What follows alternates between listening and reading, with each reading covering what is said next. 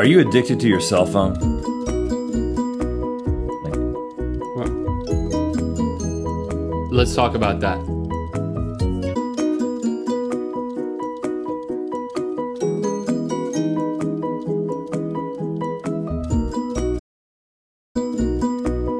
Did you know the average person spends 4 years of his life looking down at his cell phone?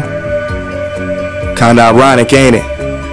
How these touch screens can make us lose touch. But it's no wonder in a world filled with iMacs, iPads, and iPhones, so many eyes, so many selfies, not enough us's and we's. See, technology has made us more selfish and separate than ever. Cause while it claims to connect us, connection has gotten no better.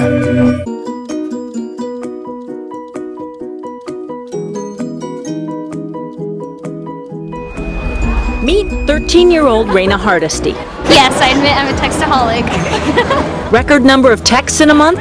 14,528. 14,528. 14,528. Texting is like breathing for Raina. It's something that happens along with all the other normal things that this 13-year-old does. I text boys, I text my friends, I even text kids standing next to me in class. Her 1-month texting record, 36,666. I can text like this, or I can open it and text like that. What are you doing later? Yeah, perfect. I'm addicted.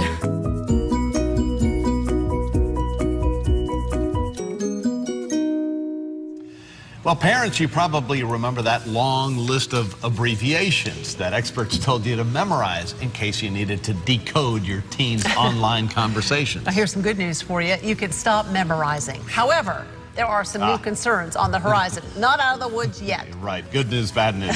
News Channel 5's Christina Mora has details.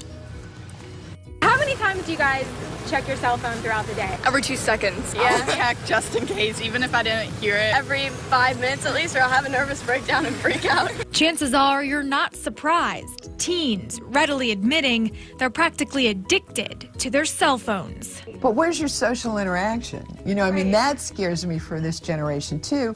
Not having the FaceTime, not being out, not doing things with your friends that don't involve the device.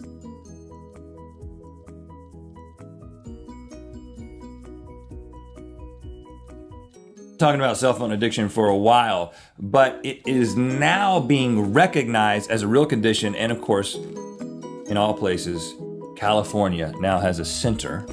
I think it's just an addiction center in general, but they've added cell phone addiction to one of the vices that you can go and receive treatment for at the center. So if we qualify, maybe we can go spend a week there, me and you. Hang out with some drug-addicted celebrities in like lounge chairs beside a pool. Yeah. That's kind of my image of it, but I don't want to denigrate rehab in any way. Okay, well, you probably just did. Yep, I apologize for that.